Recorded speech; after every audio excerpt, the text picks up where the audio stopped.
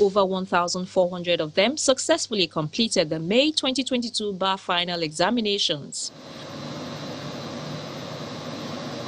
Members of the body of benchers, led by its chairman, Senior Advocate of Nigeria, Wole Olanipekun, filed into the hall.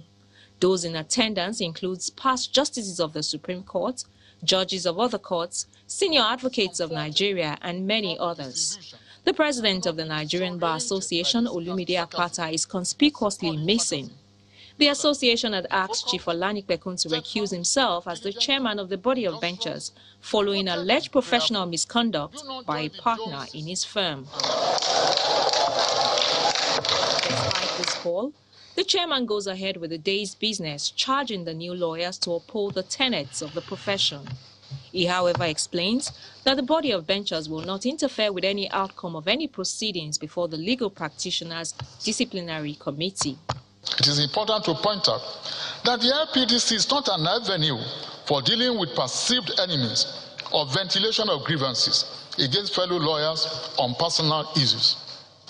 The decision of the LPDC is known as direction, and any appeal against that direction goes directly to the Supreme Court. Following the security threat on the Abuja campus of the Nigerian Law School, the Director General of the school gives assurance of increased security around its campuses. To the glory of God, and as reported in my last year's report to your august body, all the orchestrated fears and rumors of imminent attacks on the Nigerian Law School community never and will never see the light of the day.